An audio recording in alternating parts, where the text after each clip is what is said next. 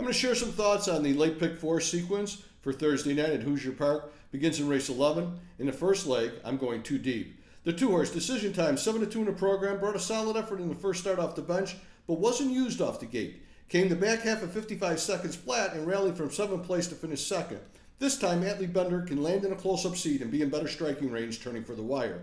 The 4, Silver Shoe Haley, 6-1 in the morning line. Beaten favorite was hung the mile and last, and the trip took its toll. Needs a smooth journey, and if so, could make amends. Race 12, the 2-horse, Rockin' In with Dave.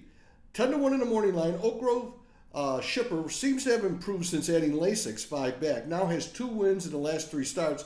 Looking for a price, and this filly has hit the board twice in 5 races at Hoosier and has taken 1 picture to 3. Checkered Pride, 5-2. Marvin Lunan takes the lines from the run barn, and this looks like a live cash drag.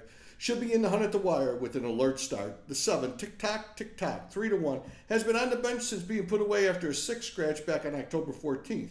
Put in 2 qualifiers at Hoosier, and it looks like this filly is ready to battle. Could cash the top check at first asking. Race 13, I'm going to go 3 deep. The 1, Moose Tracks, 6-1, came off the bench with 2 solid tries that netted a win, and then couldn't seal the deal when facing better. Looks like a suck-around candidate and could be sitting on its best race this year. The 3, Rock Vodka, 5-2, was used off the gate and landed in the pocket, was no match for the winner, but did improve in the second start with Lasix in a quick 151 4 mile.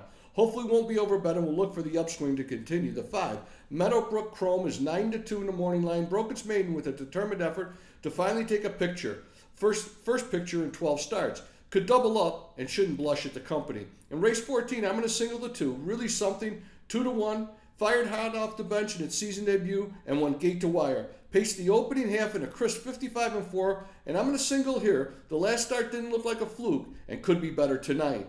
The $1 late pick 4 ticket reads 2-4 with 2-3-7 with 1-3-5 with 2 for $18.